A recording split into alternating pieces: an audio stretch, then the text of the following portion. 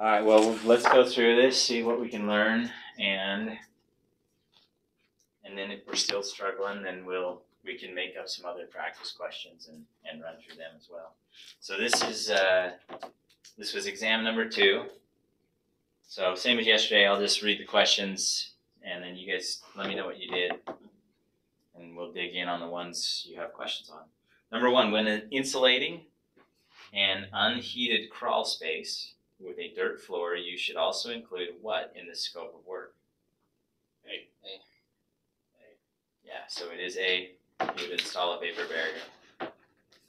barrier. Number 2, a 12 by 12 room has a vaulted ceiling with a slope of 8/12 or an 1/8 inch. What are the approximate dimensions of the vaulted ceiling? D? I put D. I put D. Okay. D or B? What do you guys put? D. D. Dog. Yeah. This is the question. The answers you get to pick from actually kind of help you get, I think, the right answer, because they're 2 of them are the same. Yeah. At least on mine, and then Yes. so I can figure the how to do the math for it. I just was thinking in my head the pitch is going to be longer. right, Yeah. So right. Yeah, this is not a great question.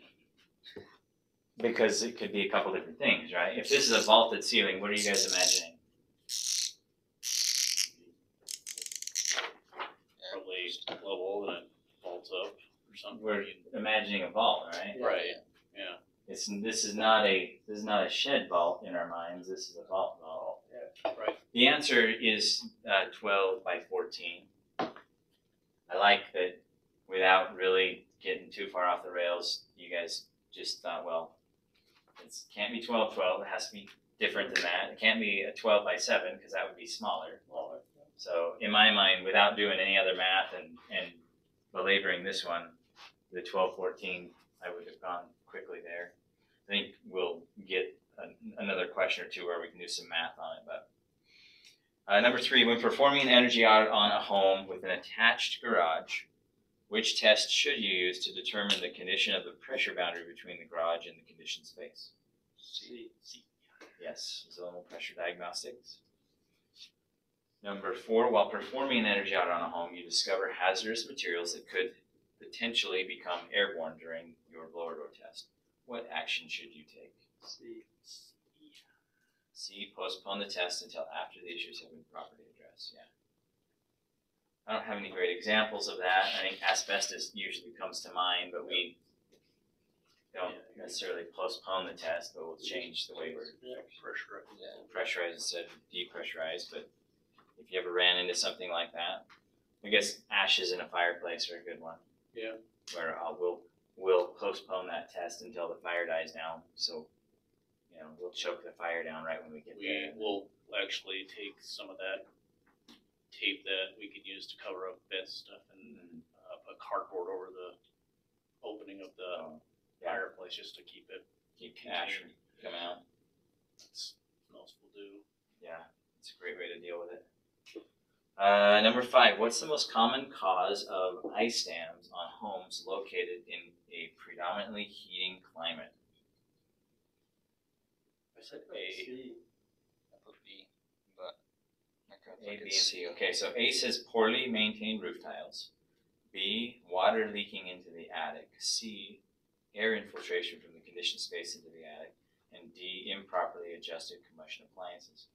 Okay, so C right now. the correct answer is C. And this was one, it took me a little while to wrap my head around this because I thought ice dams were something else. I thought ice dams, you know how I showed you that spot on the roof out there where like snow could actually get behind there? I thought that was an example of an ice dam, and that is not. What an ice dam is, so if you have let me make this a little bigger so I can draw the picture better, but look, we've got our attic here, right? And we get some snow out on our roof here. And what happens is inside of our attic, we got our insulation going on. but let's say that they installed, somebody came along at one point, they installed a new bath fan. They didn't bother to insulate over the top of that. And they also didn't bother to air seal it. So every time the furnace kicks on, we have air leaking in here. And that heat rises and it melts our snow. And the snow melts, turns into water, and it gets about down to here, and it's nice and cold outside, so it melts, turns into water, and starts building a chunk of ice right there on the roof. And then we have this little microcosm of a freeze-thaw cycle going on all the time, and basically you get this chunk of ice building up on the roof, and it builds up to the point where it comes back, and if there is a, like, let's say there's a plumbing vent, or maybe we actually use this is where we put a roof termination for our fan, but because we didn't make it airtight and things like that, we've got all this heat coming up there with it. Now this ice dam actually builds up to the point where when the water is freezing, it can't run down the hill because it's got this big chunk of ice in the way, and it starts to drip back into the space. It starts to do damage to the, so you can look and you can see ice damming, you'll start to see shingles curling and things like that in like unique spots, or like a, not unique, but like a, just a small spot on the roof instead of what you would expect to see across the whole roof under normal weathering. But also you'll see where trusses and stuff will start to get wet. The other thing you'll see, this same thing causes, if it's not causing ice damming out on the roof, you'll get up in the attic and you'll see that there's like this white mold all over the roof trusses and the roof decking up here. And what is that? That is the moist air that came up into the attic and it condensed right there. And so that is not usually an indication of a roof leak. It's an indication of a bulk moisture leak from down here. We had a home that had an unvented heater that, was putting a lot of moisture in the home, and it was actually going up, drafting up into the attic, and it had ice damming like crazy. Yeah. Because unvented puts more moisture in your home anyway too. So. Yeah. Anyway, it took me a long time to wrap my head around it. I still have a lot to learn. Like there's a lot more variables in here that I could educate myself on, but in general, that's kind of what's going on. So that's why the answer to this is that air infiltration from the conditioned space into the attic is what's causing that ice dam. That air's coming up, and then if you'll take a look around this winter as we actually do get some snow,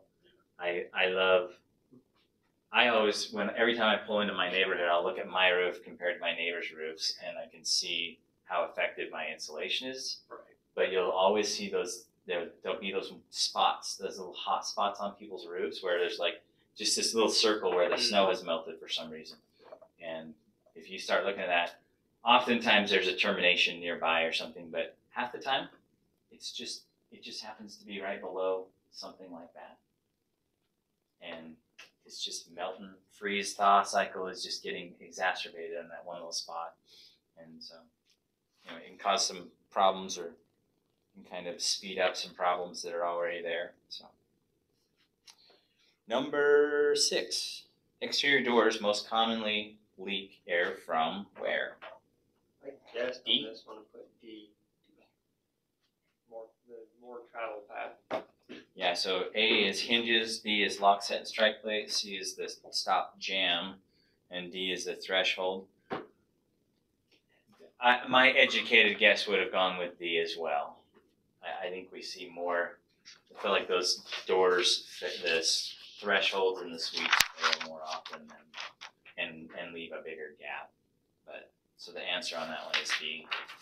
That's kind of the reason why they make those things that you can stick at the bottom of your door, either on either side if you have it shut, and because that's where you get a lot of air that just comes in.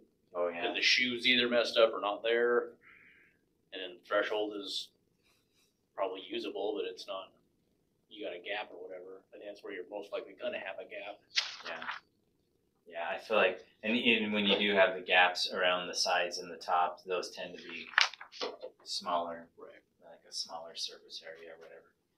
But number 7, while conducting an energy audit on a single-story home with an unconditioned attic located in a predominantly heating climate, which areas should you check for attic bypassing infiltration? C. I said A. So A. A, and did you say C. C? I was just wondering, I can't remember if we put these lights on the silver switch or not. I think they're just off. I think we just took the bulbs out, so I can't make any more light up here. The answer is A. Let's see. This was number 7, right? Yeah. Yeah, answer is A. Penetrations in the attic floor. Which area do we check for attic bypass infiltration? Collar beam joist, chimney penetration to the attic roof, gable mounted window. So, C, the chimney penetration in the attic roof. The reason why that would not be correct would be just that where is your pressure boundary? So you're thinking. So you're saying that okay, the roof's up here, and I was thinking down. Okay, I'm with you. Yeah, and that's the key And I word was there. thinking of a bypass like a balloon framing, chimney chase, but I wasn't thinking the key word roof. Yeah. Well, and the other key there is that it's saying this is an unconditioned attic. Yep. So if this is an unconditioned attic, then we know our pressure boundary should be down here. So that for me, that the chimney penetration in the attic roof, that wouldn't really matter. So number 8, when doing work on a home, which rules, regulations, and codes have priority in any given location? I got mixed up on this one. I put A, I put A. Would be but I was thinking it might have been A. So the answer is B. And this applies. It applies with the code, and it applies in general. Like when you read the code book, it actually says if there are conflicts between any of these codes or multiple rules that apply, you apply the most restrictive. But same thing, like if there are federal regulations and state regulations and city regulations, and you're trying to meet all of them, if you'll apply the most restrictive, then you'll be meeting all of them. It's kind of the idea behind that. So the most restrictive applicable regulation or code would apply. Number 9, if a measure to add insulation to a home costs $2,300 and the annual energy savings is $280, what is the simple rate of return? I did B. I put C, but now, yeah. I need to do. I couldn't figure out how to do it, so I You didn't. weren't sure how to do it? Okay. So simple rate of return, the formula for that is actually just to divide the cost by the savings. And so all you do is divide the $280 by the savings of $2,300. What do you get? C. You get- 8.21. You get 12%. Should Oh, get yeah. 12%. Well, Because I do rate, Yeah, rate so I is did it always the other expressed way. as a percent Yeah. in those cases, so. Did I write that right? If you do 280 and then you hit divide and then you do the 2,300, then it's giving you the 0.12. Yeah. Or 12%. I done the Yeah, so I did 2,300 divided by 280. I always get that backward. Yeah. And that anytime I do get it backwards, I just always flip it around and double check myself. So, but yeah, so the simple rate of return, we're not talking about SIR or anything like that. There's just the formula for simple rate of return is the cost divided by the savings. So that's probably a new one. We don't really use it much in what we do, but you may see a question about that on the test. So if you need to make a note for yourself to write that that's the formula, you go back through your notes later. You might want to do that. Number 10, while performing an energy audit on a home, you find a water heater which shows signs of backdrafting. In this case, you should use a manometer to perform which diagnostic test? So D. Everybody said D. Yeah, so this is not, we would expect to see a worst case draft test here, but so it's not on the list. So now we have to think about the terminology.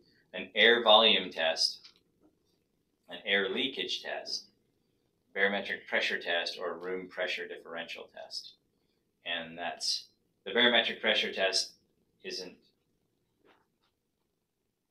not going to help us out here. The air leak test,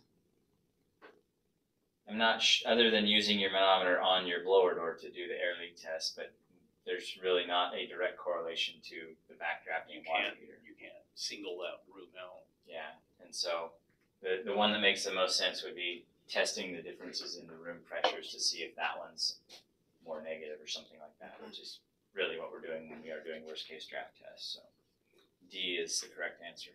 While performing an energy audit, you conduct refrigerator testing and find that your watt meter indicates 0.93 kilowatt hours has been consumed over a 4-hour period. What is the predicted annual consumption for this appliance? C.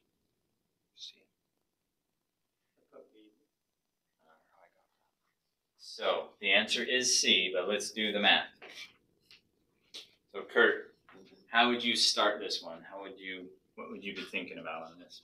While performing, so I can figure out how to turn the 4 hours into the day. I just can,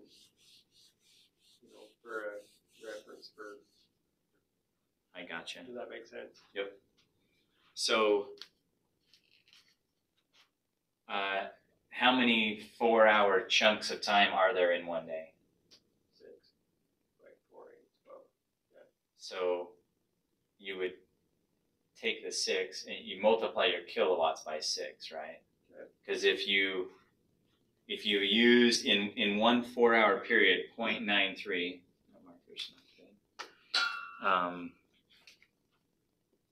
0.93 kWh, and this is what we want to convert our refrigerator consumption into kWh. So we're not going to have to multiply anything by 1,000 or divide or anything. We're really just saying we just need to figure out if we use 0.93 in 4 hours,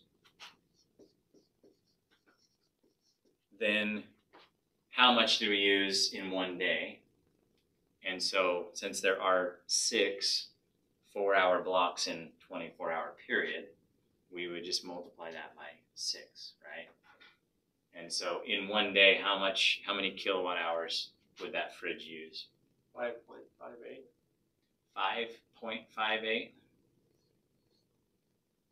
kWh over day. And now, what do we do to convert that to a year? Times it by 365. What do you get?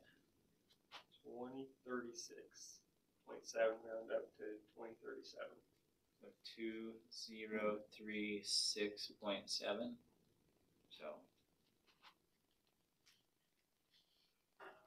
you will see, well, I can't guarantee it. It's very, very likely that you will see a test or a question like that on your test. So let's say it was 3 hours. Okay. So we had 0.93.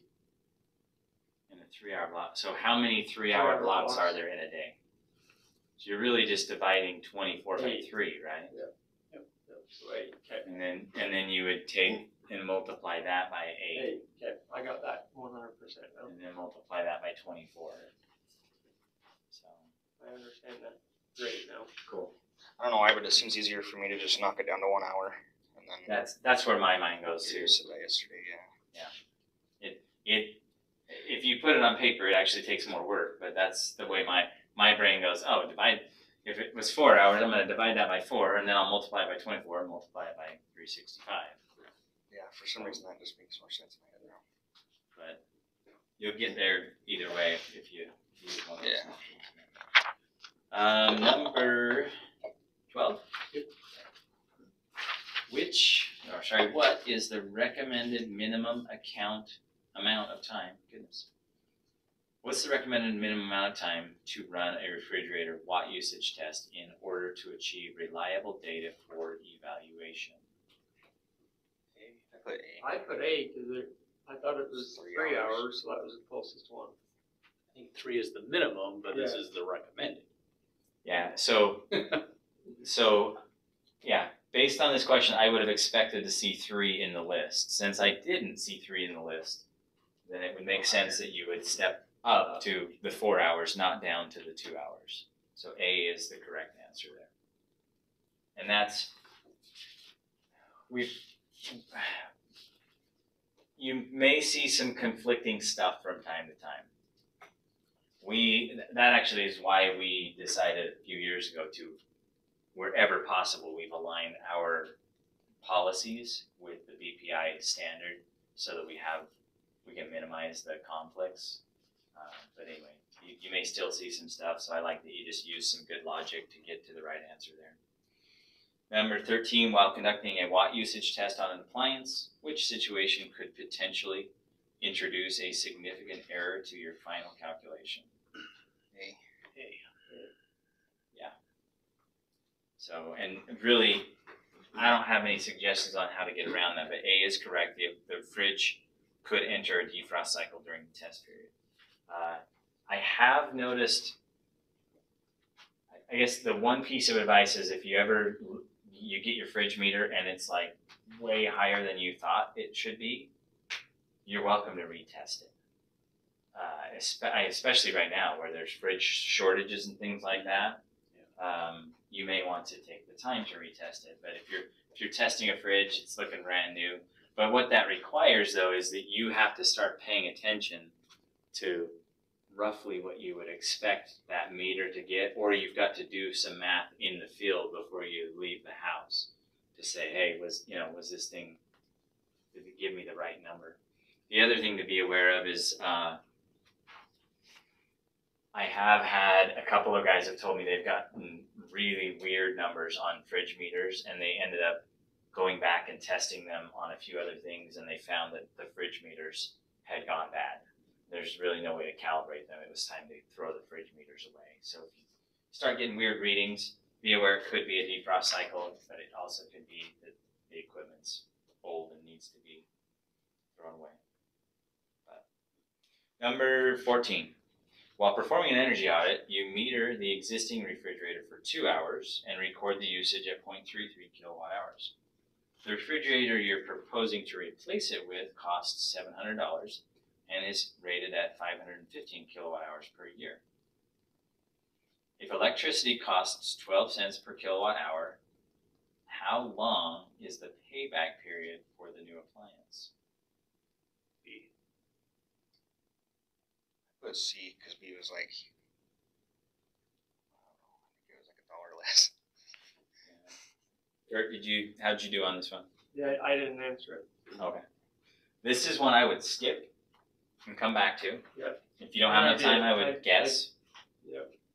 But let's see if we can figure it out.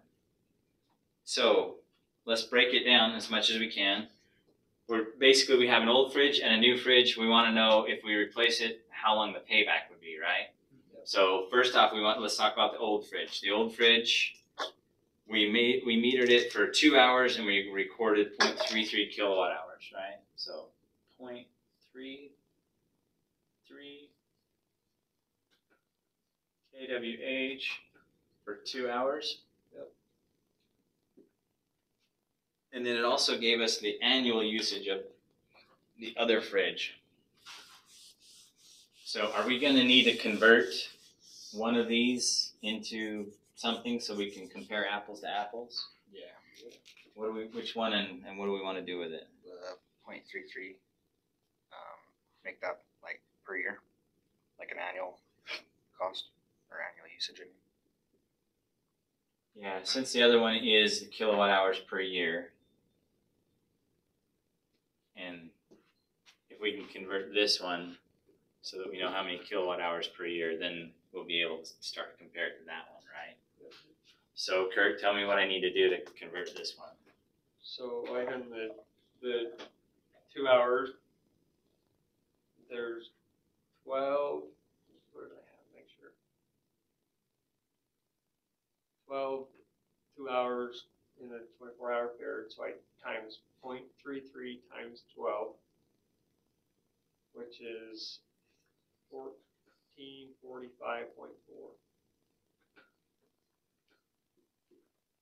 Okay.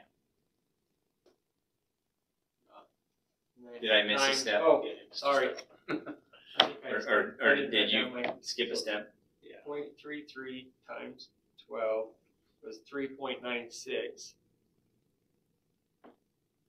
And then you multiply that by 365. Yep. And then I Got it. times that by 365. 1445.4. Yep. Okay. So now we need to know how long it will take to have a payback. How would we go about that? You gotta find the difference between the two to know how much of a benefit you're getting. Because you know that one, so I just took the difference and times that by how much it costs to run per kilowatt to get that dollar amount of savings difference. Okay. And then that told you how much the savings would be for what period of time? For 1 year.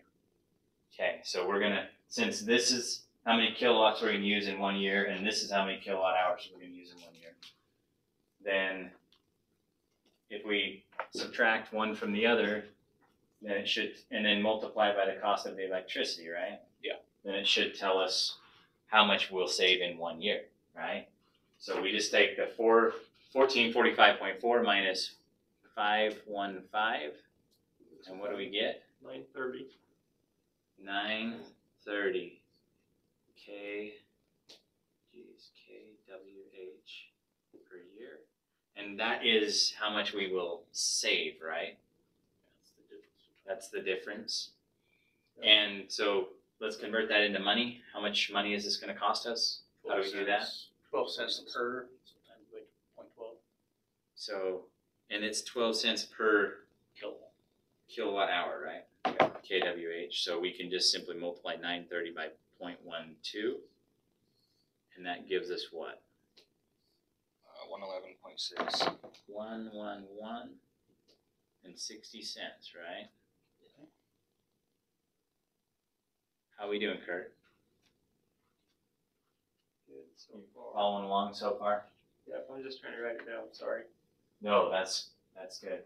So we've now converted our kilowatt hours we've multiplied that by kilowatt hours, so we're down to just 1160 per year,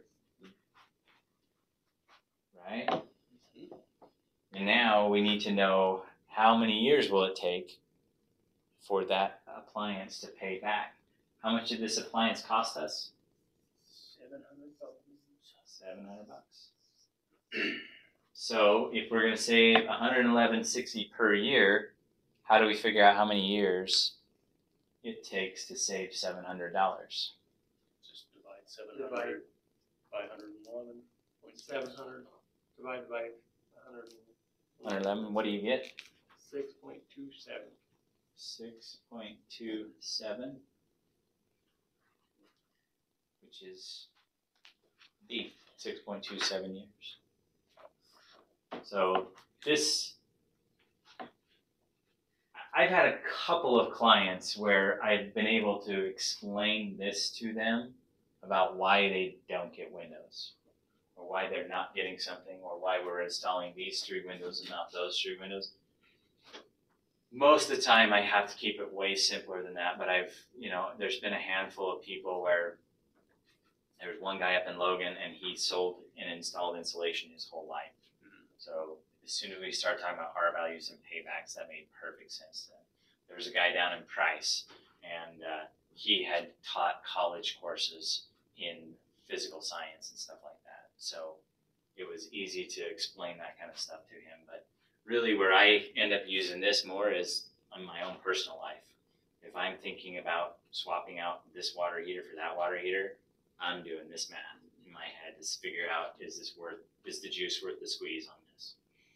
I'm such a nerd, I did this math on my Christmas lights. And I found that it was going to take 2.8 years before I, switching from incandescents to LEDs, before I would break even. And since I like the incandescents better, I decided that I was just going to keep burning that electricity. So, anyway, did it help to break that stuff down? Like, honestly, for me, that's the very best thing I can do. Just try to take a step back and ask yourself, okay, what is it I'm trying to find? You know, and hopefully that'll help you to see how to break stuff into smaller chunks to get to the answer. And then when you've got it, go back and check. Go reread the question. Say, okay, did I find the answer? Which, if the question was, if electricity costs 12 cents per kilowatt hour, how long is the payback period for the new appliance? And so we can be very confident that yes, 2.67 years. That makes perfect sense. That you know, with the math we did, and that does answer our question. So, number 15, if the relative humidity RH in a room is measured at 50% and the ambient temperature in the room is measured at 65%, what will happen when the room is heated to 75 degrees? C. I put D because I'm not sure. I didn't know what relative. Because relative humidity is this completely foreign term, right? Yes. Isn't it the colder it gets, the more humidity you have? Like, the more relative humidity you have? I Is that? honestly couldn't even begin to talk to this one. So Wadrow taught me about this, and with it, there's a chart, which I can't even remember the name of the chart, but I'll find the chart and we'll talk a little bit about it. But basically, if you look at the chart, it'll show you, and it'll probably back up exactly what you just said. But the chart shows what happens when the temperatures change and things like that. So you can look at the chart. You may have that chart in your, if there are going to be any relative humidity questions on the test, I think they do put that chart in your references. So I'm glad the question came up because we need to hold that out and let you guys at least find one or two things on the chart. So remind me to do that. But the answer was C, the relative humidity will decrease. So if you got there using... I can understand why, I just didn't know if relative humidity was just relative. I really didn't know if it changed from outside to inside with the temperature, it was just you know, whether it changed or not, you know. Yeah, I don't even dare speak to this one because I just have not educated myself on it. So... While performing an energy audit on a home, you notice that the combustion port on the gas-fired water heater is discolored. What conclusion can you make with this information? D. Put D. Yeah, so the combustion port is discolored. D, flame rollout has occurred at some point in time. I think that at some point in time is very important. As you guys are auditing stuff, if you ever see that there's an indication of flame rollout, that does not necessarily mean that you automatically just swap that appliance out, because that could have been flame rollout that happened and then an HVAC tech came in and fixed that. So watch that one on, you know, in the real world. Make sure that there is actually a problem with some of these furnaces, even though you see some of those signs. And then also, worst case can kind of verify whether or not that is a continuing problem. Yeah, sometimes it could.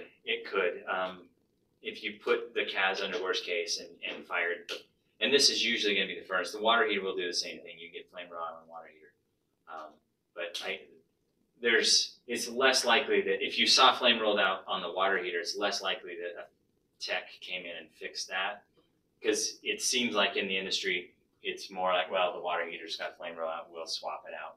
We have one guy in our program that actually could fix that problem on a water heater, and that's kind of the case in the HVAC industry as well. On the furnace, on the other hand, though, there's a lot more knowledge base, a lot more training there where people have learned how to fix flame rollout issues. So anyway, but it's a great indication. Watch for that, but don't take it for fact. So, hey Dalton, what do you know about relative humidity? A lot. That's what I told I'm not going there. Do you remember what's that chart called? Do you remember? The psychrometric chart. Do we have copy of that anywhere? If you get a minute in the next little bit. Okay, I'm actually I gotta head into Ogden to go grab our food. Oh, yeah, that's more important than finding psychometric. Yeah. Way more We don't care about important. relative humidity. Yeah, we can find one during lunch or something. I just wanted to show them what it would look like and talk about it. But I've already told them I don't know anything, so. Yeah, now we can pull one up. Yeah. They have that on the internet now. All right, what number were we on? 17. Okay. So while preparing a CAS worst case draft test on a home, you note the temperature of the gas-fired water heater flue is at 103 degrees Fahrenheit, and the ambient temperature in the CAS is 68 degrees. What should you do next? That's a B. I said D. That was a guess. I said D. Okay. The correct answer is B, but this is an outdated question. The BPI 1100 standard, this applied to, if I'm not mistaken, it was in the 1100 standard. The 1200 standard, they basically made the worst case draft test where if it's a hot or a warm vent, then you do the 2 or 5 minutes depending on the appliance, and if it's a cold That's vent, why I you do. picked D, Yeah. because on the form it says Yeah. hot or cold. You shouldn't see a question like this. This one is an outdated question. But what it was is that the guidance used to be that you wait until the flue comes back to room temperature and then you retest. But then they came up with a method to test it as a hot flue, so you don't have to deal with that anymore. But the answer to this question used to be B. Wait till the flue is at room temperature. Number 18, while performing an energy audit on a home with a standalone natural draft water heater, you record a CAS depressurization reading of -4 Pascal. According to BPI,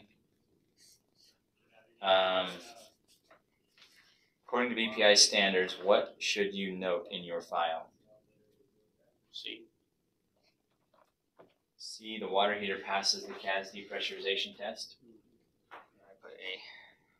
But it failed. A But says water heater C failed. is right. Yeah, so when you're performing an energy audit on the home, standalone natural draft water heater, you record the CAS depressurization reading at -4.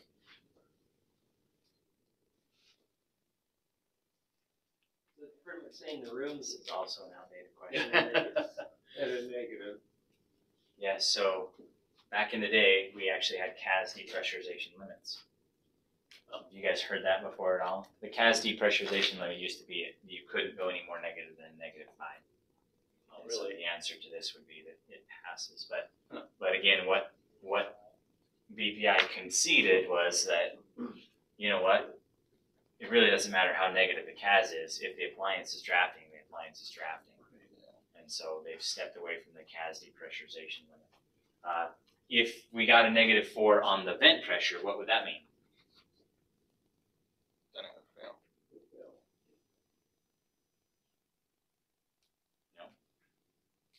Would that mean it's You want venting it- properly? Yeah, you want On it. the You old want one it. or the new, the way. On the new, if it was on the vent pressure, not the CAS, not the pressure of the CAS, but if it was the pressure in the vent, if we measured a -4 You Pascal, want. Yeah. You Yeah, want. that's true. then we know that it's venting, right? Right.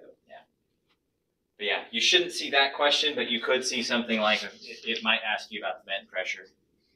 If you do see any CAS worst case tests, read it carefully and think about, because there's really 2 parts to that test. Like the first part is you depressurize the CAS and you measure how much you were able to depressurize the CAS. And then part 2 is then you start measuring the vent pressure. We end up doing that on the left and right hand sides of the gauge, and I feel like for a lot of people those 2 numbers get jumbled up. Yeah. So just make sure that you're reading very carefully and going, okay, are we talking about CAS pressure, because that's the pressure in the room, or are we talking about vent pressure, which would be how much pressure is in our stack or our vent or our chimney or whatever you want to call it. Number 19, when conducting combustion analysis on a furnace equipped with a draft hood, where should you take your sample? C. C. C, before any dilution air is introduced. Why?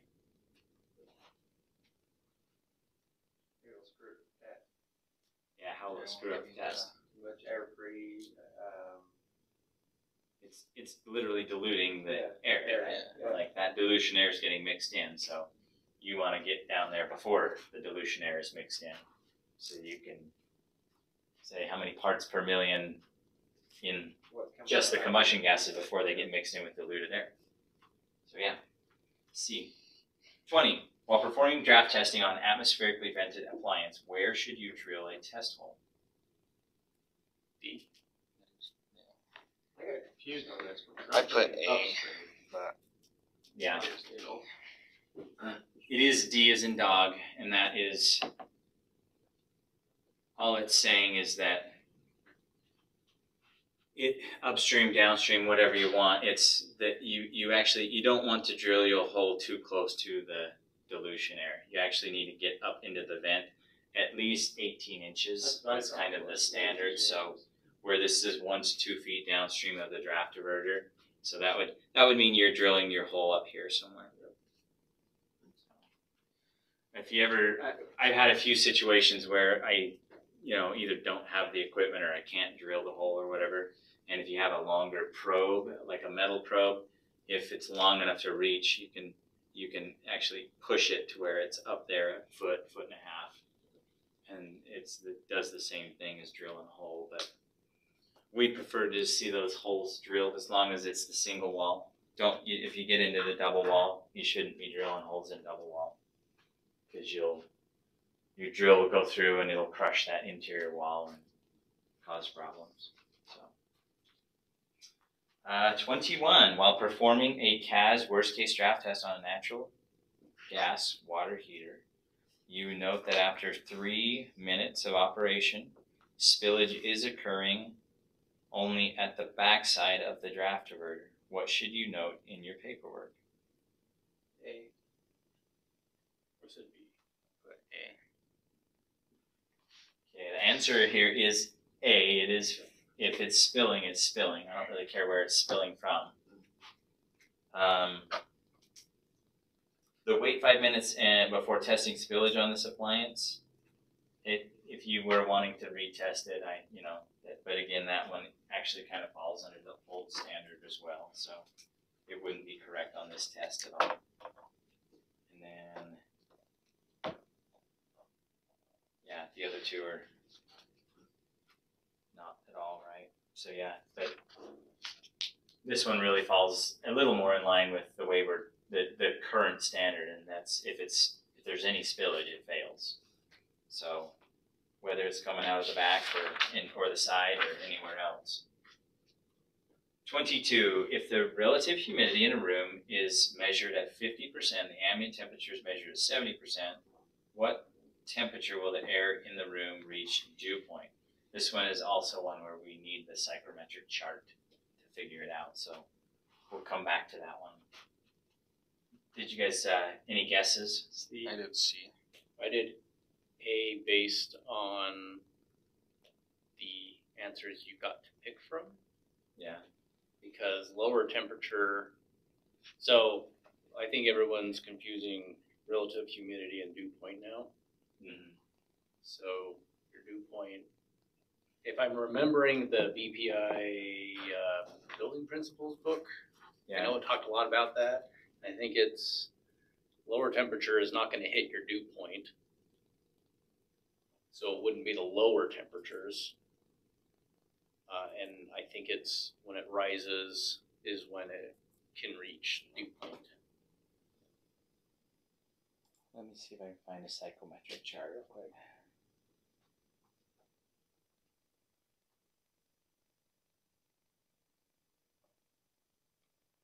But ultimately it's a guess. So. The answer was B, so you guys don't trust your guts at all, Okay. at least when it comes to relative humidity. I thought it was like 12 degrees or something.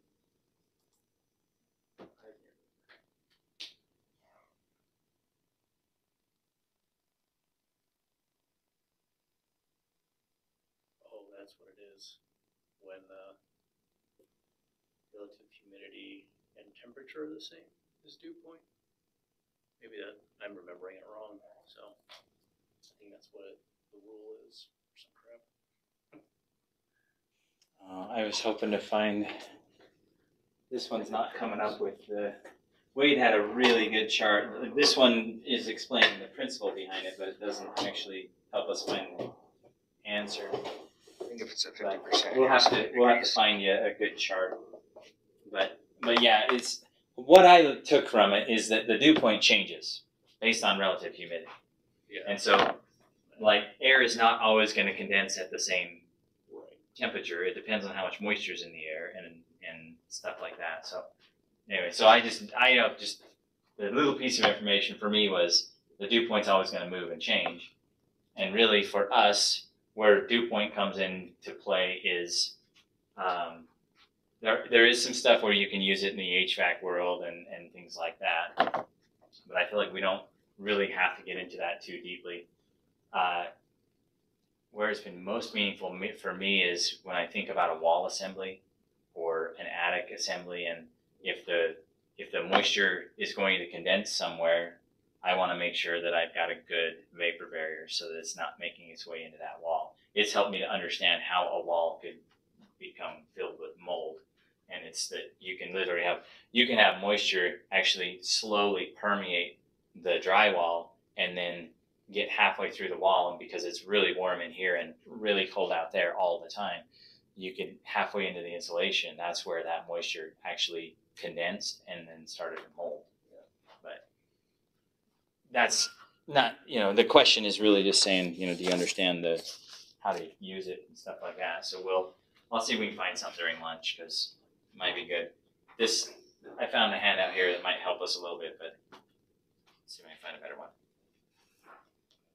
But yeah, answer's B, and I can't tell you why yet, but we'll see if we can get self-smarted.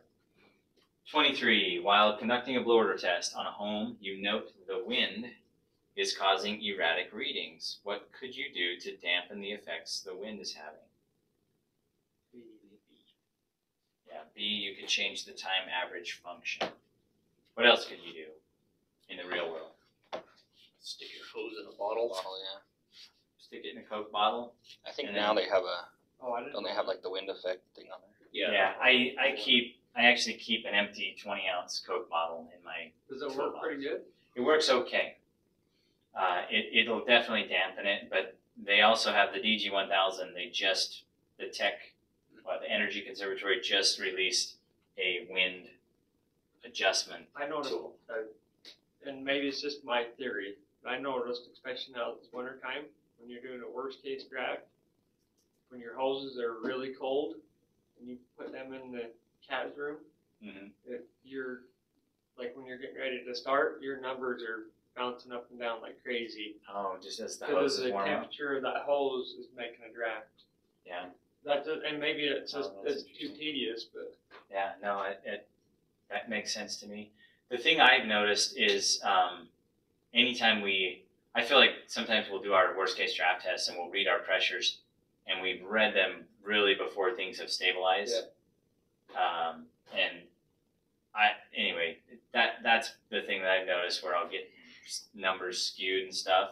So in addition to doing a time average and getting just a better average because of wind, also keep in mind that if you just close this door, now the pressure change that caused, it might spike, and you could record that. But what you really want to do is you want to let it settle back down. You want to let things stratify, and then record that pressure. Yeah, because that's going to be a more accurate way, especially when you're doing some people do the worst case draft and they open it for like 2 seconds and nothing, then they shut it. I'm like, wait, a couple minutes or. Yeah. But yeah, changing the time average. Hopefully, you guys have used that comes to mind when you run into those issues, because that oftentimes will solve your problem. 24. While conducting a blower door test on a home, it is necessary to what? C. Yep. So C is correct. Open all interior doors. A, open any doors between house and attached garages. So if we're doing a blower door. Wait, which one are we on? 24? 24. Okay. Yeah, I got it. I got C. Did you get C? Okay. Yeah, I would assume we could read through all of them and see why none of them are correct except for C of them. That's the other thing to note when you're taking these tests. All of the training on how to write multiple choice questions, it is that you have to write one question, you should write one question that is absolutely correct, and the other questions have to have some aspect of them that makes them incorrect. And so if you don't know what the correct one is, then start narrowing down, or ruling out the ones that you know are incorrect. And then you might raise your chances, get down to a 50-50 guess or something. But anyway, while conducting a thermal imaging scan from the inside of a home, where the indoor temperature is 72 degrees and the outdoor temperature is 98 degrees, you would expect the wood framing in the wall to appear how? I put A on the A. What'd you put? D. Okay. The answer is D. If it helps, draw yourself a picture. And I find myself doing this half of the time I get my thermal camera out. I have to sit there and, I don't draw it, but I have to sit there and think about this picture in my brain so that I can figure out what I should be seeing. So what this is saying is, we'll pretend that that's inside our house. This says we're conducting thermal imaging scan from inside the home. So we're standing in here with our camera, right? And the indoor temperature is 72 degrees. The outdoor temperature is 98 degrees. And then it just says what you would expect the wood framing in the wall to appear what? And it says, would you expect it to be warmer or cooler? Your wall is made up of studs and either empty air or insulation, right?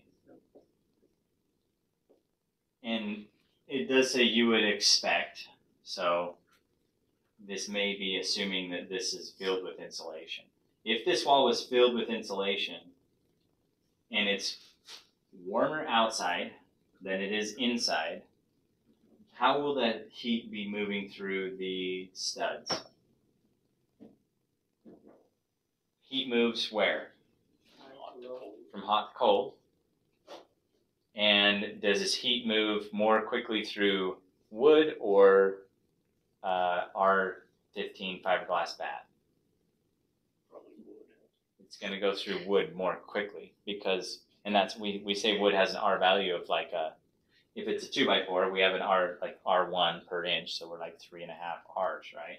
So if the R value of this is R3.5, and the R value of our insulation here is an R15, then we would expect that outside heat, the 98 degrees temperature, is actually moving through this stud quickly. And R just stands for the, like, I can't remember the word. Basically, it's a measurement of how fast heat moves through that assembly is what we're measuring in the R values or the U values. So it's going to move more quickly through the studs than it would through these cavities, and therefore you would expect on your IR camera that these studs would show up warmer than the cavities in the middle. If they did show up warmer than the cavities in the middle, then what would that indicate? Say that again. If you look at your IR camera and you see that these studs are showing up, they are warmer than the spaces in between, then what is that a good indication of? Insulation. That it is insulated, yeah. Now, what if we flip this around? What if it's still 72 degrees out inside, but I guess it could have just left. Let's say it's 8 degrees outside. So it's super cold outside. And you're still in the house and you're looking at your IR camera, then what would you expect to see? The opposite. Yeah, you would expect your studs to look colder.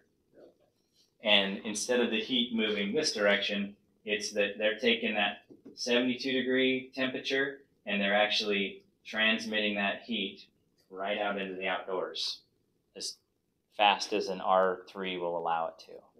and that's why we put the insulation in there, is to keep that heat from moving through that part. But yeah, those will show up cold, and so for me it gets really confusing in the spring and the fall when I don't really have a big delta T. Like I'll get there and there's 5 or 10 degrees, and I'm looking at the images on my IR camera. I'm like, I can't tell if there's insulation in this wall or not.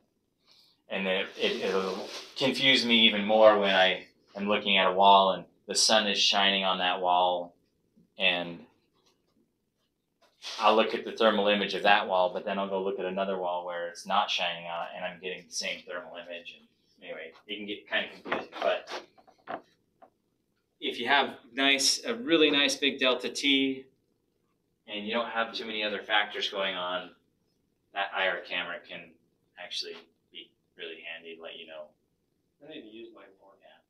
What I'll try to do is I'll try to find that wall where it's going to have the greatest delta T. I'll get confident in what I'm seeing, and then I'll take that and I'll go around the rest of the house and say, does everything else look the same as what I figured out over here?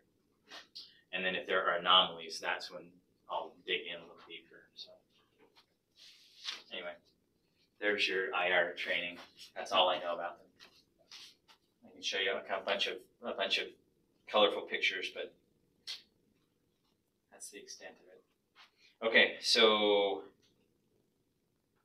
that was 25. So we're on 26.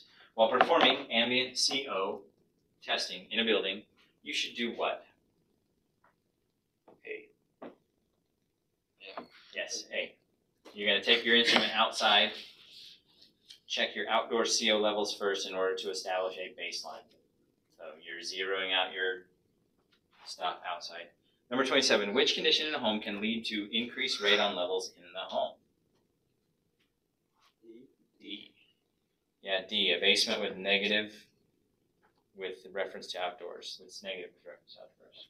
So that's that picture we drew yesterday. 28, according to ASHRAE 62 2010 standards, a 32 square foot home with 3 bedrooms and 2 occupants requires how much ventilation in order to maintain acceptable indoor air quality? Okay, if they ask you a question like this, then your first indication is going to be that they will be providing you the 2010 standards somewhere in one of their references, because this is not something they would expect you to memorize. And if you did see this question, it should say the 2016 or something like that. It probably would say the 2010. And if you went there, it's just going to show you a table, and in the table, you would actually look up the number of bedrooms and the number of occupants, and it would tell you how much ventilation is required. The answer was A. How was your gut? I guessed. I guessed right. I didn't guess. Your gut guessing right? No? I guessed D. 0 for 2 so far? Yep. All right. Let me make myself a... This is not one of the tests. I've gone through a couple of the tests and updated them. But I got some homework to do here on this one. You guys were my guinea pigs. Isn't that great? 29, while performing an energy audit on a home, you notice the client has hung wet clothes in the basement to dry. The home is equipped with a clothes dryer, and the client insists that it costs less to air dry the clothes than to use the clothes dryer. What should you explain to the client? B, practices that increase moisture in the home can have negative effects on the home. Yeah, that is correct. You may not sell them on that, but whatever. 30, which of the following must be present in order for mold to grow? C. C. Good job. Yeah. You need moisture, you need organic material, and you need mold spores. What is VOCs again? I could not remember. They're volatile something compounds. What? Volatile. For the furniture? That could be carpet. Yeah, I can't remember what the O in the VOC stands for. Organic compounds. Yeah. Yeah, That's I think what that's it what it is. is. I think it's the furniture carpets off gas. Yeah, it's the off-gassing stuff that you're getting it from everything. You're getting it from paint. Volatile off-gassing? I don't know. Organic. Is it It's organic? organic. Yeah. Okay. All right. But yeah, so mold, there's billions of mold spores in the air right now. It's all around us. It's always there. So you really just need moisture and an organic material that it can grow on. So, which of the following must be present in order? Oh, I did that one. 31. Which, while performing an energy audit on a home, you insert a probe into a porch ceiling attached to the home and record a reading of 0 pascals. What can be concluded in this situation? I put D. I put C Yeah, because you don't know if you're in the house, or you don't know if it's with reference to. what your blower House said, outside, I don't know if it's Yeah. positive You need or more negative. information. For me, immediately, I'm like, with reference to what? Where am I Yeah, standing? yeah. Where's my gauge? Yeah. So C is, you need more information. 32. Which of the following building materials is most prone to thermal bridging? That's what I put. D. Yeah, the answer is D. It's metal. And I don't know. You could make some arguments there, but my mind kind of goes, which of these has the lowest R value? Which of these is going to conduct heat through it the fastest? And it's metal. And if you don't believe me, just put your hand on your Dr. Pepper there and see how quickly it goes from nice and deliciously cold to warm. And it's because it'll literally, that aluminum on that can, I don't know why we put our sodas in aluminum cans. Because the second you take them out of the fridge, they're conducting heat away from them. But maybe it's, we put them in cans so that they'll cool down real quick. Do you know if plastic is better or worse? It has a higher R value than metal, and that's I don't know if that's completely the reason, but I would assume that was the thinking behind the move to the vinyl window. It could have had a lot to do with the manufacturing process as well, but I think that's because this is easily malleable to the size, yeah. and it's a low weight, and so it's easier to Oh yeah. mass produce. Yeah. I just always wondered if somebody thought, my drink would get cold quicker if I put it in an aluminum can, but I doubt anybody overthought it that much. I don't. Yeah, I actually watched some weird how they do it and why they do it thing Yeah. about why the can is the way that it's shaped and everything. It's somebody engineered the ever living crap out of these things. Yeah. So Once I learned that, this will drive you nuts. So next time you're sitting on some aluminum bleachers at a game, pay attention to how quick your butt is getting cold. Yeah. And it's because you're sitting on aluminum bleachers or metal bleachers, and the heat is moving from hot to cold. pulling it, And it's literally moving very, very fast now because you're on aluminum. So the heat's just getting sucked right out of it. Anyway, fun stuff that we learn about. 33. While performing a blower door test on a house with operable crawl space vents, you should ensure the vents are what?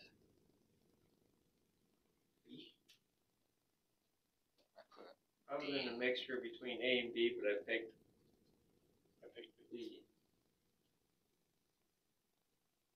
I really didn't know. I don't like this question. I mean, I just kind of guessed, really. I put D and that was Like in kind of the real world, what would you do? You block it off or want it open, testing both ways? Yeah, I don't know, because Well, when you put the house in wintertime conditions, you're supposed to close all the windows and doors. Yeah. And you're also supposed to close any permanent openings to the outside, aren't you? Yeah. The answer here says that you want them in the open position, but I disagree. I think you would want them in the closed position. You guys have a copy of our worst case draft form there. What does that say on step number 1 or 2 when we're setting up for a test? Maybe it's 3. Appliances, fireplace, exterior windows and doors. Close all building exterior doors and windows. Leave Leave outdoor outdoor. openings for combustion air open. So that one doesn't really address it. It might get in more detail in the actual. How about your quick reference Well, chart? It doesn't say specifically that, like Yeah, your your PPI. Quick you had your reference chart. furnace or whatever in the crawl space, you want those open. If you were using it That's for combustion air, combustion yeah. I mean, that's the Does only it thing say- that you can connect to Yeah, it. in these first couple of steps, anything there. My contention would be close it because, so take our house out here, for example. We have a vent on the crawl, but if you were trying to determine where you want to establish the pressure boundary, I would want to close the vent, and I would want to close the door, and then I'd get a good zonal. This question is asking, when you're running a blower door, should you have them open or closed? Maybe a better question for this, maybe what they're trying to teach on this one is, what about a garage door? When you're running a blower door on a house with an attached garage, should you run the blower door with that exterior door open or closed? And it actually should be open.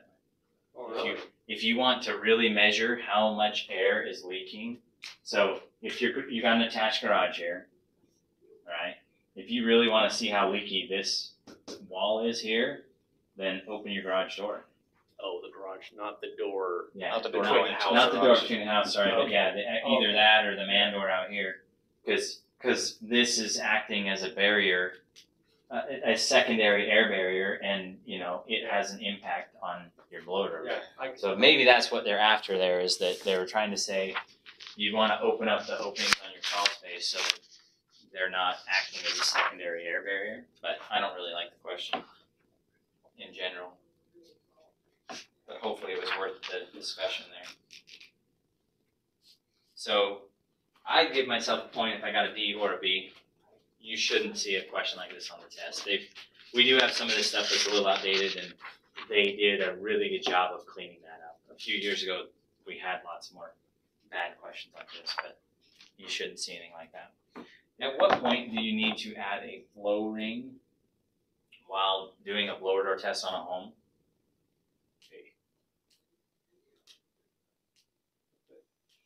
Let's see. So the answer is A, when the fan pressure is below 25 Pascal. Let me tell you why it's not C. It says whenever you can't reach a negative 50 Pascal. So I just filled this on that test before you came here. remember that when you're running your manometer, the manometer, if you've selected that you're measuring, 2 weeks about this. what's that? I called you 2 weeks Yeah. about this on the If you're measuring, you've selected flow at 50. If you can't reach 50, it's mathematically correcting it, and it's telling you, even though you're only at 46, this is what your flow would be if it was at 50. And what happens is, mathematically it can correct it, but the further away from 50 you get, the bigger the margin of error. And basically when you get down to 25 Pascal, the margin of error is so great that that's where your manometer is actually going to tell you, hey, install the next ring. So I think we don't really think too much about it because our manometer just tells us install the next ring, right? Yeah. So we don't give it a lot of thought, but yeah, your blower door is rarely right at 50. Unless you've got really good stratification and very, very little wind and everything else going on. But a lot of times you got flutters and fluctuations going on as the air moves through the house, and it's rarely right at 50. So it definitely wouldn't be C, but A, if you're guessing, then I would go with A, based on the other options there. So 35, which of the following data is used in a base load calculation? What was it? B is in boy, the cost of energy. Which of the following data is used in a base load calculation? And it's the cost of energy. The number of occupants might throw me off a little bit, but does the heating or cooling degree days have any impact on a base load? No. It won't change how often the occupants are leaving the lights on or off. The reason why it wouldn't be the occupants is I couldn't ever see anybody arguing to make a case to use the occupants because every occupant is so different that they're just way too much of a variable. It's kind of like what we're talking about with the showers. Like, I'm really surprised. I don't know. it's just such a wild guess where we're going, yeah, there's 5 occupants and we're just going to say they probably all shower 5 minutes a day or 10 minutes a day. But, you know, some of our occupants never shower. So there's just too many variables there. But so really the best answer there is going to be the cost of energy, because that is part of a base load calculation. 36, while conducting a duct leakage test on a home, where all of the ductwork is located outside of the conditioned space, you note the return duct leakage is 100 CFM and the supply duct leakage is 250 CFM. What, if any, will the conditioned envelope, what way, if any, will the conditioned envelope be affected when the air handler is operating? B. B and D. So what's going on in this situation? We found duct leakage of 150 on one side and 250 on the other side. So we're going to have something that's, our air delivery system is going to be out of balance, right? Yeah. And we need to know if it's asking, will the conditioned envelope be affected when the air handler is operating more negatively or positively? So the answer is D as in dog. It will become more negative, but just draw yourself a picture.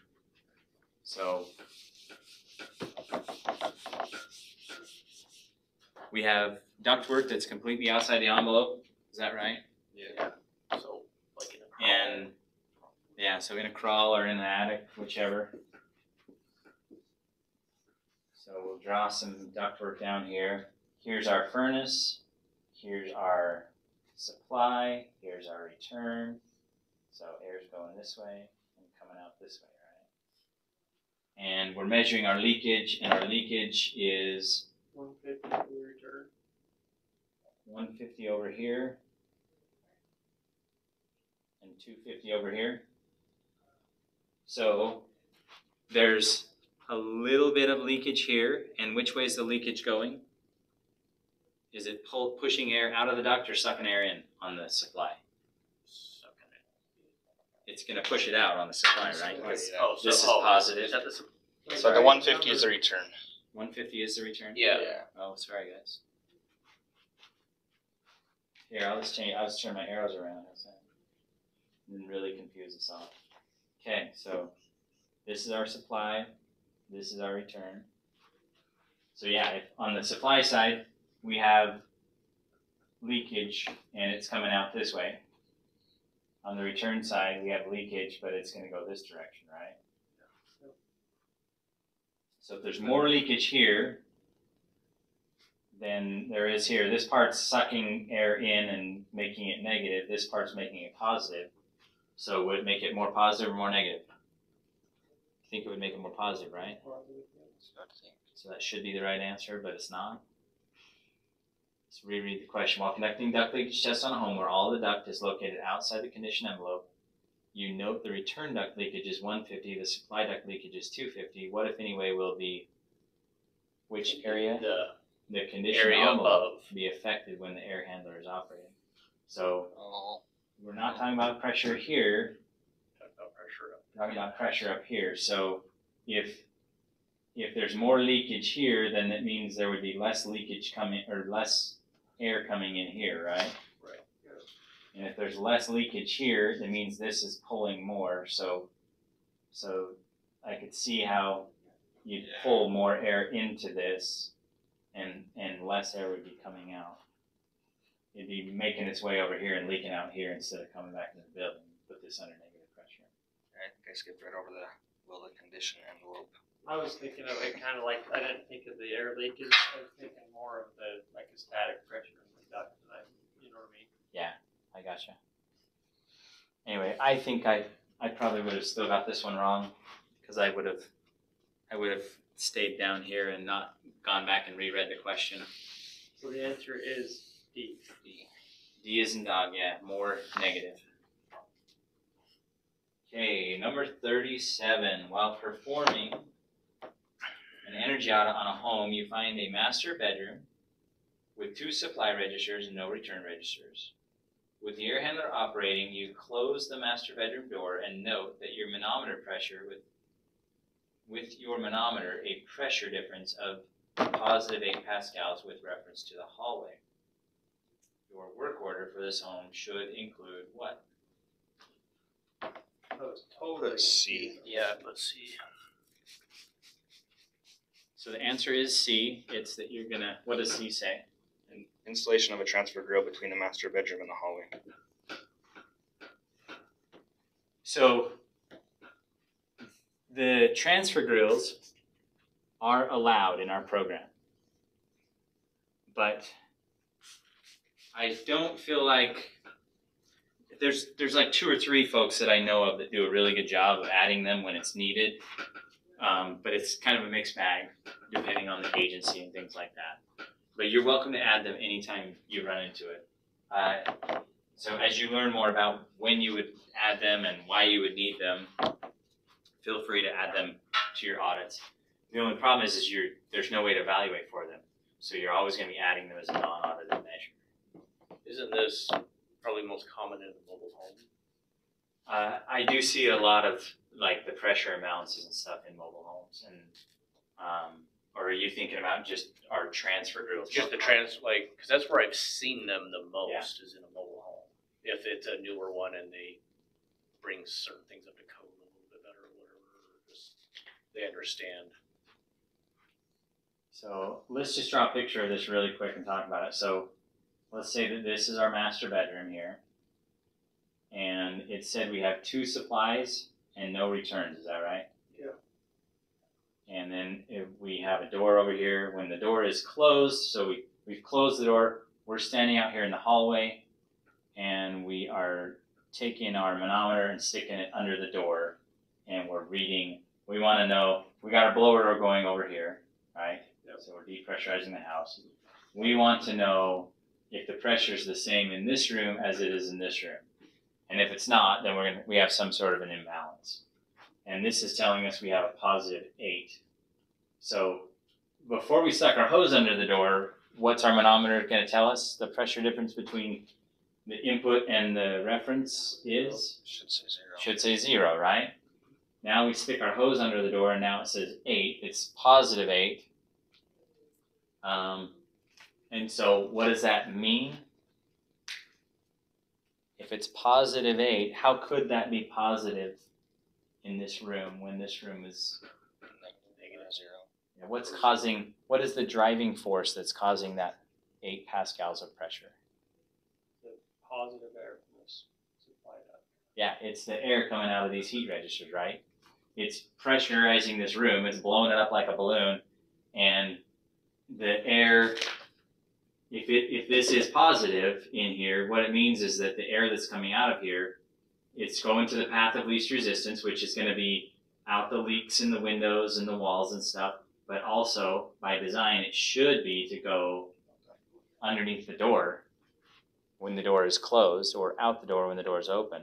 But if this is positive, it's telling us that not enough air is getting out from underneath the door. And so that's why the answer is that if you could install a transfer grill between the master bedroom and the hall, so we add this extra little grill over here or above that door, now the air can escape out here and give you a better balance in your system. So why would you want to bother with that in weatherization? Like, what do we care if the rooms are out of balance? I mean, is it just for air sealing purposes? This is why we care right here. If you don't do a fantastic job air sealing and this room is under pressure, the air is going to follow the path of least resistance. If there's not enough room for it to go out there and you did a crappy job sealing that window, or you missed a spot, by some door or something like that, the conditioned air is just going to go right outside. Or if you have a hole in the attic or whatever, it's going to go anywhere it can because it's under a positive pressure. And it's always wanting to go from high to low. So it's going to move the way it's designed to move. I put A because I didn't know that we could do jumper ducts. Yeah, you can. But yeah, the jumper ducts above the doors, there's products where you can notch out the bottom of the door and they have this grill that sticks on there. A lot of the times the easiest fix is that you just pull the door off and you go, as long as, it's a hollow core door, as long as you got enough space there, you can usually trim off 3/4 of an inch or something and put the door right back on and fix that. But you're welcome to add that to your work orders. I feel like it's something our program we could really get a lot better at. But then, if you had a better balanced system and you got everything balanced out, it's just going to circulate the air throughout the building. And then if you do decent air sealing, you're actually going to be saving that client a lot of energy, a lot more than if you would have just left it alone. So anyway, 30, 38. 7, 38. While performing an energy audit of a home, you find the domestic hot water temperature at the shower is measured at 153 degrees. What should you do? C, make a recommendation the water heater temperature should be reduced to 120. Yeah, that is correct. I have my water heater set to heat water right up to 120 and no higher. And even that, it doesn't scald me, but it is uncomfortably hot. So we really, anything higher than that's a waste of energy and could scald little kids and stuff. So anyway, when you're doing some client ed, that's always helpful. I think for the most part, most of the time, the hot setting on the dial is usually somewhere right around 120. That is something when we're out in the house, you can actually talk about. We used to, as part of the test, we used to actually take the thermometer over and pretend to measure the temperature of the water coming out. I can't remember if it's still on. Well, if it's still on the checklist, we'll cover it today, but it might have gone away. But anyway, it's a good thing to be checking for your clients, at least educating them a little bit about it. While performing an energy audit on a home, you note, we are on 39, right? Yeah. You note ice damming on the roof and significant moisture levels in the attic. Your work order for this home should contain what? B. Should be B.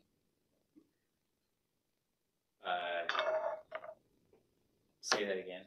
B. Air seal B, to D, and separate. somebody say B? no, just B. All Or B's. Yeah, B's. The answer is B as in boy. Air sealing to separate the attic from the conditioned space. This goes right back to that picture I drew earlier. If we have that moist air coming out of a bathroom, if it can get up in the attic, and that's what causes the moisture in the attic, and then that heat rise often causes the ice damming on the roof. So if you can stop the air leakage from the attic and make sure you have the appropriate amount of insulation, it'll get rid of the ice dam most of the time. So if the outdoor temperature is 35 degrees and the indoor temperature is 68 degrees, what is the heat loss through a 14-foot by 18-foot section of wall comprised of the following building components? Exterior cladding has an R of a 1.5. Cavity insulation is R0. Drywall is 0.44. Did we skip 40? Yeah, we did. I did. Now that I've read all that, let's talk about 40. Yeah. I don't want to reread it. So, D. I'm not even sure I did the math right. I did C. I guessed. you did C and guessed. You did. I did D and tried to do some math. So Okay. I don't know if it's right though. Kurt? I didn't answer. And this is, again, I would skip this one till the end. And then I would think, wait a second, this heat loss. So where would I go looking? I would bet that there's going to be some information about this either on the formulas sheet that they will give you, or there may be another handout that covers HVAC or heat loss stuff.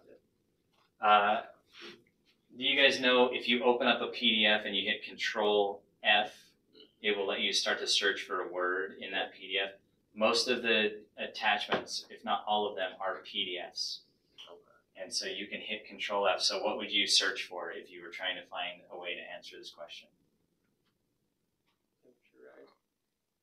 Or I'd start by searching for heat loss. heat loss. would probably be the term I would go after first. And see if you can find something in one of those references. You know, I'd probably be looking for something to do with HVAC, and then I'd open that and look for something to do with heat loss. And that way, if there is a good, you know, bit of information there to help you through the test, it'd take you there quickly. I don't have the formula in front of me. I have the math in front of me. So you want to see what the math looks like, but maybe we can walk backwards and figure out what the formula is. You guys want to Google what the formula is for heat loss through building materials or something like that? And see if it tells us.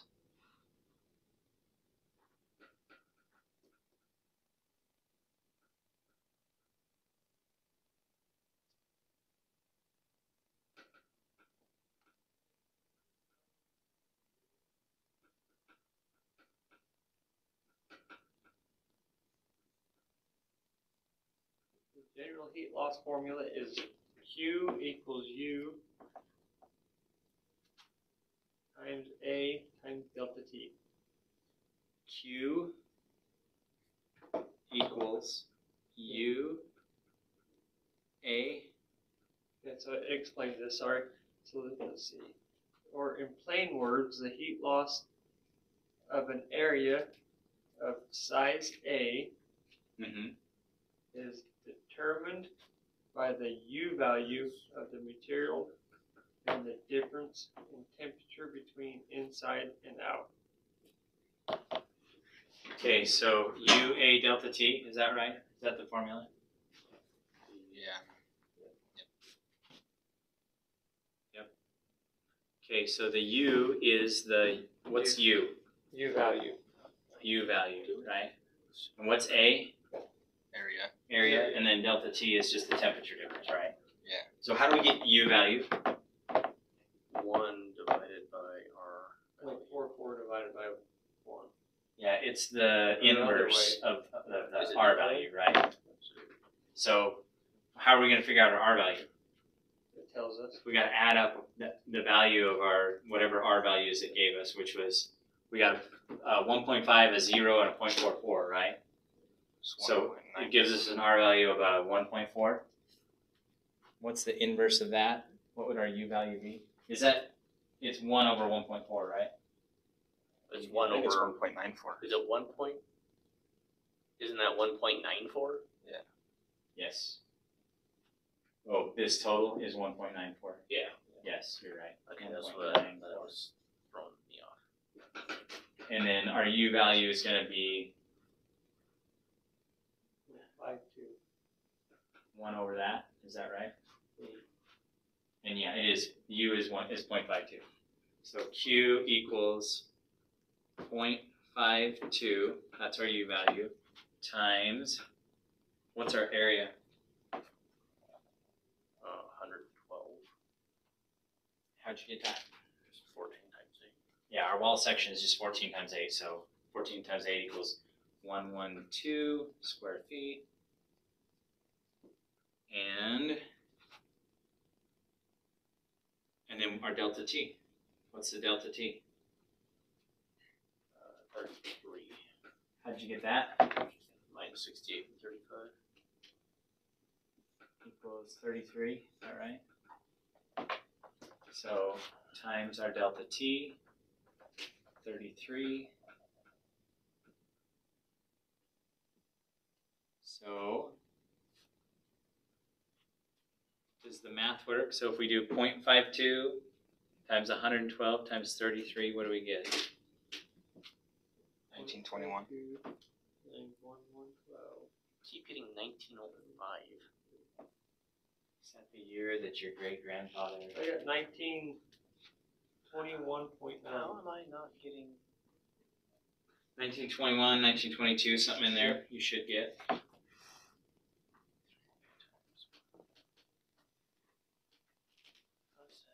Are you equaling it out? Is that gonna Like be on the after- test? This stuff could be on the Sometimes test. calculators. The thing to remember first off is go look at your formula sheet and look at your My Look at calculator your is handouts and saving a stuff. previous So thing. the That's why I formula keep getting should be a on the different. test? Let's see. the formula sheet is something that, yeah, it's an available reference for you. So Okay. there'll be a PDF as well, but you'll want to look at your formula sheet and see if it has a formula for heat loss. And then you've got to try to plug in, just do exactly what we just did. Yeah. And don't get freaked out. That's why leave this one till the end and then go back and say, okay, can I figure this one out? And if there's weird letters and things like that, don't get too stressed out. Just start filling in what you know, and see if it starts to make sense. But That's weird. But yeah, unfortunately, you can't look at Google. You won't get that paragraph explanation that came with the formula. But if you know that, So you got this may be a Q, this may be an H. This particular thing really stands for heat loss. Times 112 times 33. And then the U is the U value. Yep. And then area and delta T. So hopefully So if you the U times values and R values and those things in your formulas you'll be very comfortable with. But did you get it, or are you still getting 1905? This calculator needs to be calibrated. No kidding. Because I haven't checked the math. I just have the math here in front of me. So I got it. I got 0.52 times Yeah, 33 times for some reason it kept 112. giving me 1905, but I think it was saving a previous thing I kept inputting even though I was clearing it. So I mean, I got the right, I selected the right number based on my math. My math was a little off. And if that question just freaks you out and you know you got other questions that you've got a better chance of answering, then just guess and move on. But I don't know if I'd go with your gut. You might. I don't know whose gut you're going to use to guess. They don't use my gut. Do the opposite. There you go. So think what you think it is. And I then know pick today it. was a better day. Yesterday was just a bad gut day. I'm having a bad gut day today. I think some of it on this one was just the old questions and new questions. Yeah. All right. So you guys okay on that one? Yeah. Reasonably, right? Calculator would behave itself. 40. We missed it, huh? While performing an energy audit on a home, you find dark, dirty areas on the underside of fiberglass bat insulation installed in the attic. This is most likely an indication of what? B, yeah. It's air leaking from the house into the attic. It's just an air filter. So my favorite example of this was I was in a house in Provo, and we went down in the basement, and in the basement, in the corner of the basement, they had a fruit room, and the whole basement was finished, and this wall and this wall were drywalled, and we got looking in the basement, and this is just concrete, unfinished room, but it's a fruit room, and we did a zonal on this room, and it was really high. I think we we stuck our hose under the door, and we were getting like a 17 or something, and thinking, why is this so connected to the outside? I wasn't thinking. The guys that I was with, I was like, come tell me, why is this thing so connected to the outside? And they're looking at it and they're going, well, the foundation, it's solid concrete. That's a pretty good air barrier. Like, what is going on here? Why so much air leakage? And hopefully I've expressed this to all of you, but the second leakiest place on a house is the rim. Yeah. And they didn't quite believe me, and so I just walked over and I pulled the R13 bat out of the rim, and I turned it upside down, and the edge of every single one of them was just black. Yeah. And it's just because so they weren't foamed; it was just insulation. Yeah, just some seal bats. Boxes. Yeah, they were just some bats insulation up in that seal box. So I just pulled the bat down, and you can just see right around the edge of every one of them where it's been acting as an air filter for a long period of time, and so it's just a good indication. That's air is leaking there. And so I just told them, hey, if you'll just pull all those bats down, take some one part, seal it up, and then just put the bats back, you'll probably, get a good reduction and get your zonal back up where it should be. But anyway. 42, the gas input rate of a gas-fired appliance can accurately be determined by what? I put B. Yeah, I put B too, but I don't know if that's So A is accurate or not. But the gas meter is more accurate. Yes.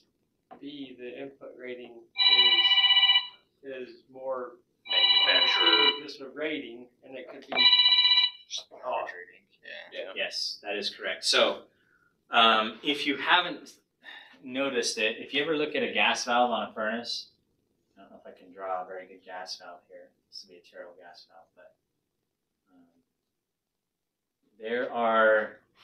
there's usually, if it's a like a one, what is it? Some gas valves are just for like the 1-speed, and then other gas valves are like 2-speed. If you're having a 2-speed or variable speed motor, they'll have 2 different settings on the gas valve. But what they are is they end up being these little screws or ports with screws inside of them, where you can actually adjust your gas pressure. And so it will adjust how much gas is moving through that gas meter when it's on, like this one would be a 2-speed. So it would be on, when it's on high, it'll let so much through, and when it's on low, it'll let less gas through. And the point here is that that's adjustable on every appliance. So you're absolutely right. Like, you wouldn't want to look at the input rating on the paperwork, because this is an adjustable setting on a furnace. So the most accurate way to measure how much gas is running through a furnace would actually be to clock the meter. So 43, if a 30 by 30 attic is insulated with 14 inches of loose fill fiberglass, but the 6 foot by 3 foot pull down attic access is not insulated and only has an R value of an R44, what's the overall effect on the attic insulation? What did you guys get?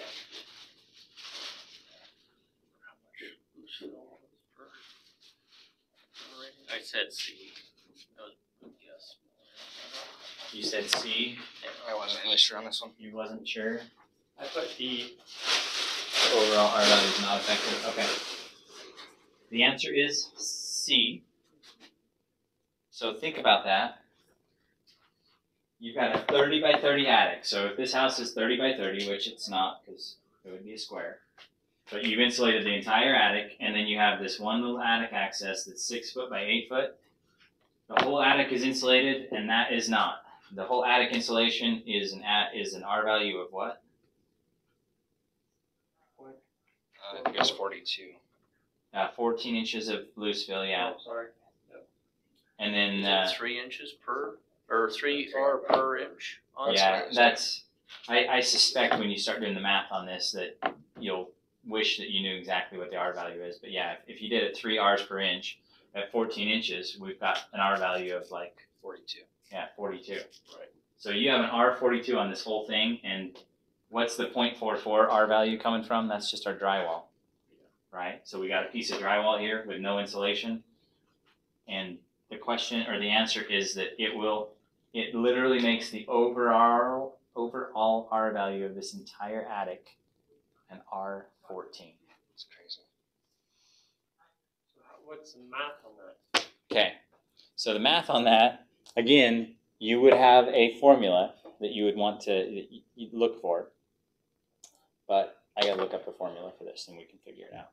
So let's see, effective R value.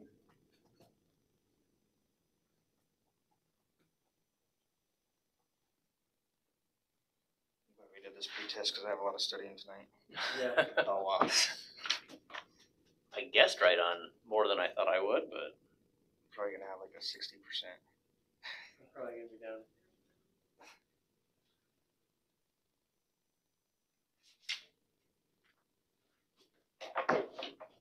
I'm gonna have to find the formula. It might take me a minute. Maybe let's save this math on this one for after lunch with our relative humidity too. But and this is not an extreme case. This, like, when you think about the size of that attic and stuff, if you do the math on a few of these things, you'll find it becomes extremely important that we actually insulate our attic scuttles, which begs the question, why in the world we don't have like a attic scuttle insulated or uninsulated on the audit? It should just automatically every single time the audit should tell us to insulate the heck out of the thing. But Anyway, 44. While performing an energy audit on a home, you determine from ASHRAE 62.2 2010 worksheet that the house requires 75 CFM of continuous ventilation. You find that the house currently has 25 CFM of continuous ventilation. What should your work order contain? Yeah, indeed. Let's just add 50 more, right? And again, the point would be continuous. 45. While performing an energy audit on a home, you find a crawl space with a dirt floor and no foundation wall vents. Zonal testing shows that the crawl is 7 Pascal with reference to the conditioned space, or a negative 43 Pascal with reference to the outside. What should you include in your work order for this space?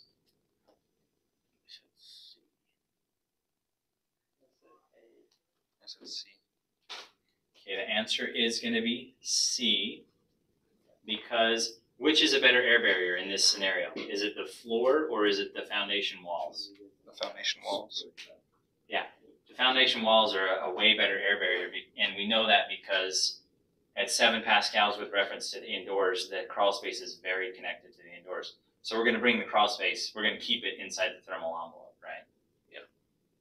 And so the work order should air seal the foundation wall and put a vapor barrier down over the dirt.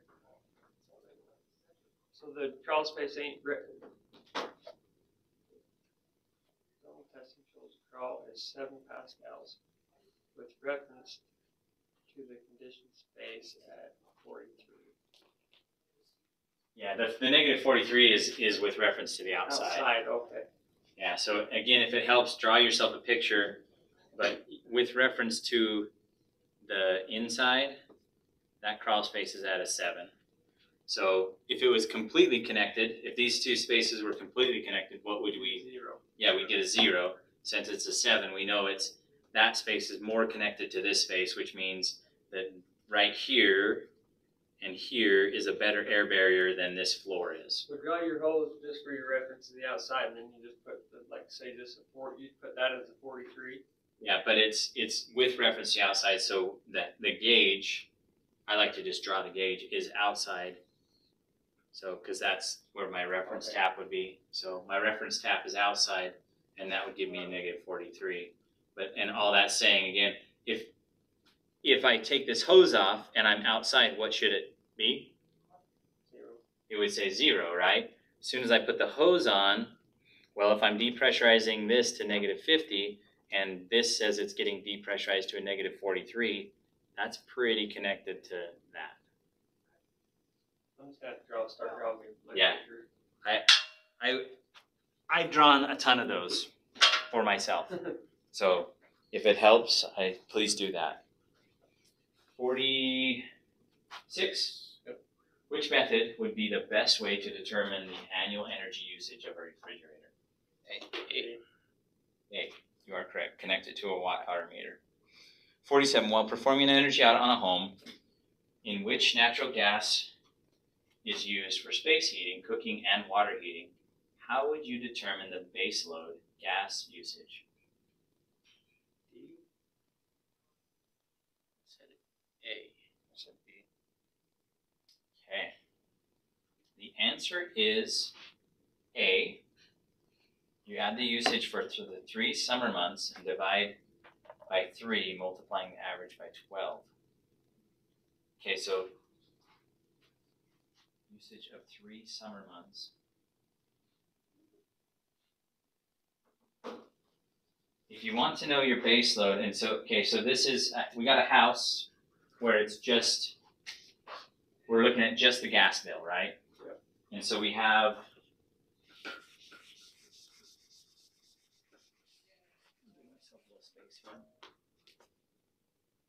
we got our bills for 12 months. Let's see.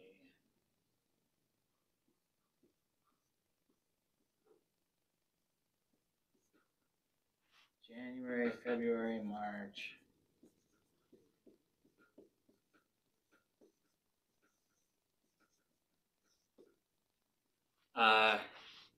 If this is our gas bill, when would you expect the gas bill to be at its highest? In the winter. months. So it's going to be high here and here I remember this off the LMS now. in here, right? We're gonna see it highest in the winter time. And when would it be as lowest? Summertime, right? We'd probably still have some gas bills going on here, but for sure, June, July, August, we're probably not using any gas to heat the home. The question's asking us, how do we determine our baseload gas usage? What's our baseload gas usage? It's your baseline usage for the. It's our water heat. Yeah. So how much gas is the water heater using? How much gas is the natural gas stove using? Right. Because our question says we're using space heating, cooking, and water heating. So we just want to know how much are we using, and then whether we're trying to figure out that for a month or for a year, whatever, if we can identify the 3 lowest months, that would tell us on average how much we're using just for water heating and for cooking. That's why it's called a base load. Exactly. The basic Yeah. load. Yeah, and that's The minimum load, basically. again, the best way for me, I just basically said anything that's not the heating and cooling of the house is base load. Everything else is base load. So really, what you want to do, you just want to take June, July, August, and let's say in June it was $15. See if I can find a better marker. Let's say June was $15, July was $18, and August is $21. So it's saying all you do is you take those 3, you add them together, and then you divide them by 3 to get the average. So what is the average of 15, 18, and 21? It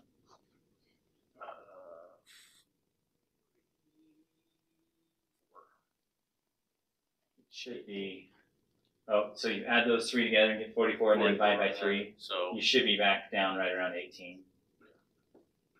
So that would be your base load cost per month. If you needed it per year, you'd multiply by 12. But in answer to the question, it's just you're going to add the usage for 3 summer months. You add that together and divide by 3, and then you'd multiply by 12 to get your annual gas usage. Following me on that one? Yeah. Okay. 48. What is the correct way to install basement foundation wall insulation? B. I put B. Yeah, it's B. Beginning at the top of the foundation wall, extend to the floor. And we could probably have a semantic argument about that, but that's the answer. While performing an energy audit on a home, you know a 600 square foot crawl space has no foundation vents installed. Your work order for the crawl space includes a vapor barrier over the dirt floor, air sealing, and insulation of the floor above the crawl space. How much foundation venting should your work order include? C. Yeah, answer C. There's no foundation vents are required. I don't think you'll have to calculate the foundation vents. I thought it was divided by 300. That is attic ventilation. The 1 to 300. I thought it was the same as foundation too. No, I do not know what the ratio is, but I don't think that they're exactly the same. So I'd have to look and see. The last time I read it, I was just reading specific to attic stuff in the code. So I don't know what the foundation stuff says. 50. A wall assembly located in predominantly heating climate should ideally be constructed in what order? Listed from inside to outside. I put C. You put A, you put C. And you put C. Okay. So what's this question getting at? It's going to ask us where our vapor barrier is, right? So in a predominantly heating climate, where should our vapor barrier be? On the inside or the outside of the wall? Inside. We talked about this yesterday. Yeah, it should be on the inside in a heating climate. So that's why, so now looking at the questions, none of them have the vapor barrier first. They all have interior finish first. Only A has vapor barrier listed as second before the framing and insulation, sheathing, and exterior cladding. So A is the correct answer. And that's, if you're building a house, here's the studs. You might fill them with insulation, and then before you put the drywall up, a lot of the cities require that you put a sheet of plastic on that. So I was thinking like a Tyvek on the outside of the seat. Yeah. No.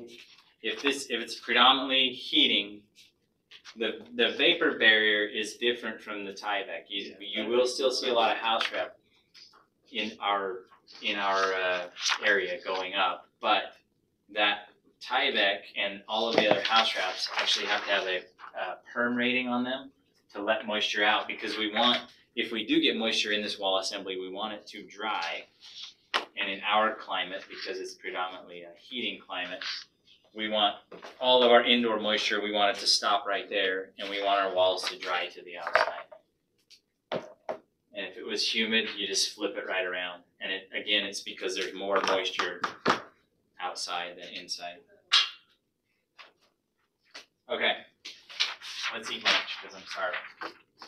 And then somewhere during the lunch, I'll find us some answers to relative humidity and. What were the answers? The question that you had. What's that? Oh, it was just like, at what point will you reach the dew point? And then there was numbers to guess from and things like that. So yeah, we want to spend a little time looking at a psychrometric chart, and then also we got to do effective R value calculation, and I can't find the formula. Gotcha. So I'll find the formula for that while we're taking a break. Did you